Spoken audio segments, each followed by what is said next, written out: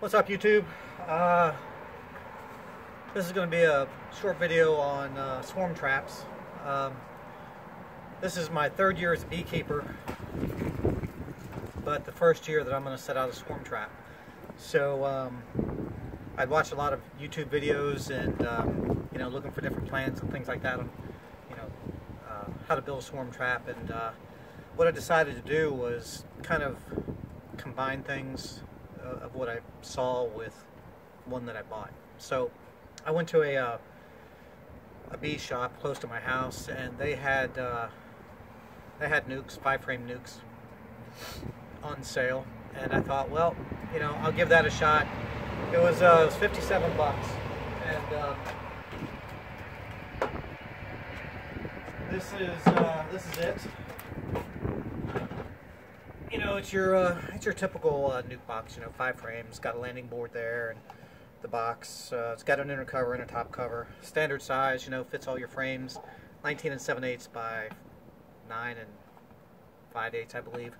So this is pretty standard stuff. And I watched videos that had these in them, these nuc boxes in the videos, and they were using them as swarm traps. And I thought, well, that's pretty cool, but if I did that, maybe I could just use a deep, a regular standard size deep. And then I thought, well, maybe, I don't know, maybe that's not the right way to go, because, maybe it's a small swarm and they think it's too big for them and they don't want to stay, I don't know, all kinds of different things. So what I did was, I decided to make my own. And the way that I did it was, I used the standard dimensions, but I went and got some 2x2 plywood sheets at the local big box store, because they're cheap. They're about $5 a piece. And these are, I think I used 3/8 is what I used. And basically, it's 24 inches square. So what I did was, I just took and I cut it, boom, 24 inches across. So that 24 inches made it 24 inches deep, and then I cut it to the proper length, which is 19 7/8. And I had a couple of 1x10s laying around, and then I made the fronts for them. So it's pretty simple. Here's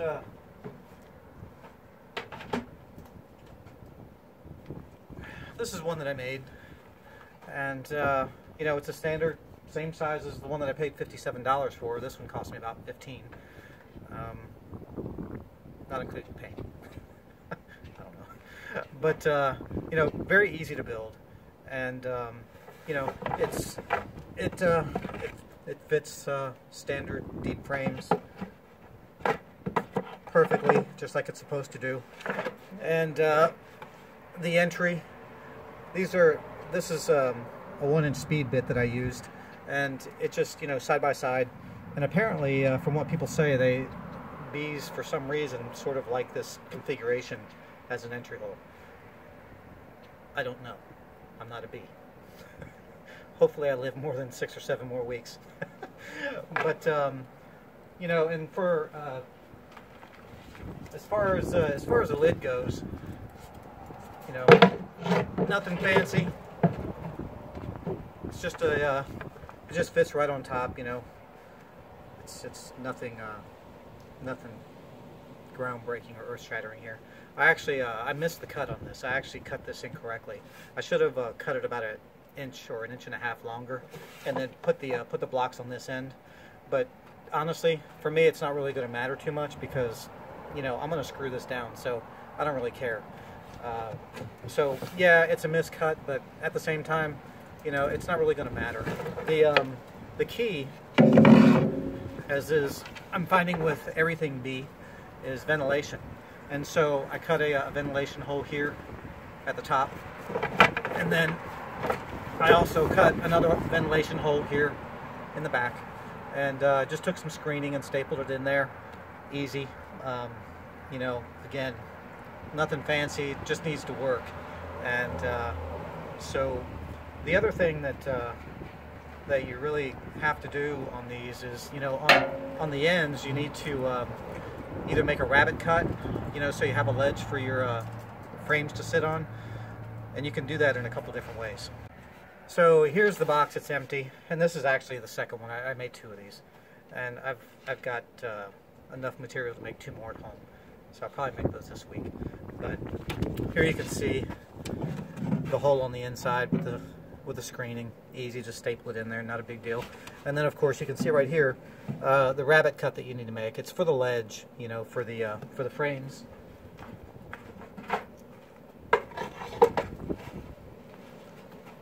You know, pretty standard stuff here. But you know, the way that you can do that is you can actually stack material and fasten it however with staples or screws or whatever. Or, you know, if you've got a router or a router table, you can do it that way. That's the way I did it. It was pretty easy. And but you know, $57 at a bee shop is a lot. And you know, I bit the bullet one time just to have it, and I made a jig out of it, and I use it as a go-by. But you know, this right here, the sides cost me $5, and you know, the 1x10 cost me, I don't know, $7 or $8 maybe. So you know, I'm looking at about $15 into this, and it's very simple. You know, it's very simple construction. Like I say, the top just screws on, bottom just screws on. You know, this is pretty simple, straightforward stuff. There's no reason to go out there and waste a bunch of money, you know, if you don't have to. You know, it just has to work. That's all it has to do. It doesn't have to be fancy. It doesn't have to be beautiful. You know, you're not being critiqued on on your paid job or anything. I mean, you might be, I don't know. But you know, it just has to work, and that's what's important here. So, you know, keep that in mind when you're doing this. But you know, it's good to have things that go together properly, and you know, all that jazz. But I guess my point is, don't get all wrapped around the axle about, you know, is it perfect? It doesn't need to be perfect. It just has to work. So you know, I'm going to put one of these traps out here in a couple minutes, and you know, I'll bring you along for that. It's a little bit early here in West Virginia. It's March the 17th, I believe, and but I've got 6 hives, and one of them is just bursting at the seams already. So you know, I know that pretty soon they're going to swarm, and I need to be ready, and I don't want to lose the swarm. So I've got a couple of apple trees over there, and a couple of pear trees I'm going to take a look at and put one of these swarm boxes in one of them trees. I caught a swarm my first year in a pear tree, so I'm going to do that. But let me grab my swarm lure that I'm going to use. I got Swarm Commander, and I also have lemongrass oil. And in this first box, you know, I'm going to use Swarm Commander because all the rave. You know, I'm going to give it a shot and see how it works out. I'm going to do what they say. But let me set this down. I'll get everything ready. When you're baiting your swarm boxes, it's important to have at least one frame of drawn comb. Because if there is a swarm in there, you know, they're gonna be more likely to stay if they've got a frame of comb already built, and you know, it's gonna have that bee smell, you know, too. This one's got propolis on it. It's got all kinds of stuff on it. It's been here in my outbuilding through the winter time, and you know, hopefully it'll make it more attractive for the bees. And then the other ones are just going to be regular wax foundation frames. But it's really important that you know, you have stuff ready to go for them. You know, you want to attract them, but you want to keep them as well, right? So it's kind of you know, you bring them, but you want to hold them. It's the hold that's important. That's what you want to do. So you know, you want to give them every chance you can, and you know, I'm only here on the weekends, so I live 150 miles away from my beehives, so I come up on the weekends. So you know, for me, I don't have the option to come out every night and take a look at them, check on them, you know, all that stuff. I've got to, you know, just hope that on Friday afternoon when I get here that somebody's occupied the swarm trap. So anyway, I'm going to go ahead and get my stuff together and see if we can get this figured out. All right, Here's the bait, and all the videos that I've seen, articles I've read, says 2 squirts on the inside of the top cover and then 1 squirt at the entrance. And so that's what I'm going to do. And there's 2 there, 1 there, and on goes the lid. I'm just going to go ahead and screw it down, and I'm going to take it over to the tree and take you guys with me and show you, which tree I'm going to put it in, how I'm going to put it in there, and strap it down and all that jazz. So here we go. Here's where I placed the swarm trap. Now, the reason I placed it like this is because the entrance is facing south, southeast, somewhere in there. So the sun comes up right over there, and so it tracks this way across the sky. And so, I want to have as much sunlight, hitting this this box and this tree as I can. Now, this right here is an apple tree. This is a Gala apple, and so it's just, boy, I mean, it's maybe a day. It's started to bud a little bit. You can see the buds swelling up. So, but and if you can see, right behind me, or right behind the swarm trap, that's where the beehives are. And so, it's a very short trip from there to the swarm trap. Now, there's a tree right over there that I caught a swarm my first year beekeeping, and that was in a pear tree. It was in a moonglow pear tree, and it was crazy.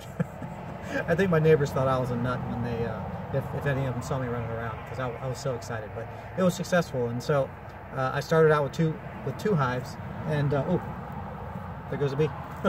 I started out with 2 hives, and I ended up my first year with 3. So, it worked out. And then last year I caught 3 more, or I didn't catch them, but I did some splits, and so, it's pretty exciting business. But at least for me it is.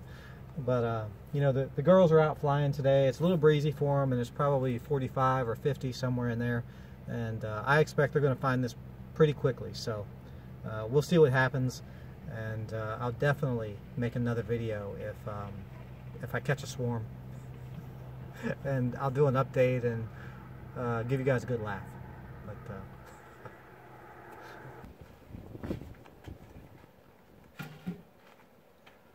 all right, that's about how I did it, and we'll see how it goes. I hope that I catch a swarm, and the weather's warming up, and the bees are getting crazy, and they're bringing a lot of pollen in yesterday. This weekend I had kind of a lot going on, and things I didn't expect to happen. But anyway, what's happening here behind me? So excuse my outbuilding. It's kind of a wreck right now. It's spring cleaning. So, but right here, I'm making 2 log hives, and I've had a couple setbacks, but I think it's going okay. So I think next weekend I'll have those ready to go, and I'll either set those out next weekend or maybe the weekend after. So, like I say, it's the middle of March right now, still here in the mountains. It's right cool. I mean, it's cool in the evenings, and it's cooling down right now as well. But I think that I think those are going to be really cool, and I have a video that I'm doing on those, and it's just I got to do the videos as I do stuff, and so I've got some things to do, like make the entrances. I'm putting in the framing for the frames, some supports for the frames, things like that, and I still have to set this guy right here, this big one. This is the bottom of the tree. I want to tell you right now, that rascal weighed about 350 pounds. It took me and my buddy to get it in my truck, and about wore me out. But the problem is that when that tree was cut down just a few months ago, it was green, and it's drying out as I do this, and so that's where I'm running into a few problems. But anyway, not to get off topic there, but so thanks for watching my video, and please tell me if you know something I don't know, which I'm sure it's not hard to do. Please give me some feedback and leave comments, ask questions. That's how we all learn, and I'm in this to learn. Like I said, I'm in my 3rd year of beekeeping, and You know, every day's a new day, especially here in springtime. So I'm getting excited. But I hope everybody's doing good with their bees and get ready for spring. And hopefully we all catch a lot of swarms and get lots of honey and all that kind of stuff. And yeah, so thanks. And if you don't mind, you know, subscribe, click like or something like that. You know, appreciate it. Ciao.